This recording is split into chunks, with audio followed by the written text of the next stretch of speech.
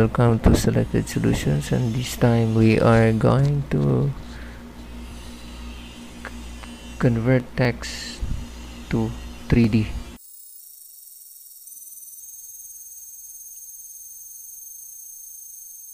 First we have to input our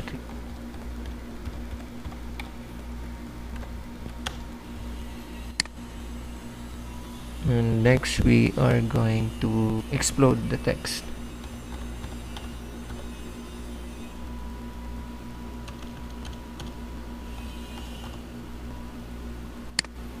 And then select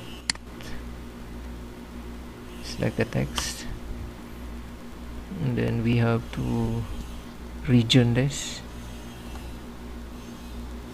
region, then select all the text, then click enter, and then we have to click union, then select all the text, then click enter. This is now ready to be converted into 3D. So click extrude, click on the text, enter, and then input your desired thickness, say for example 0.1, then click enter.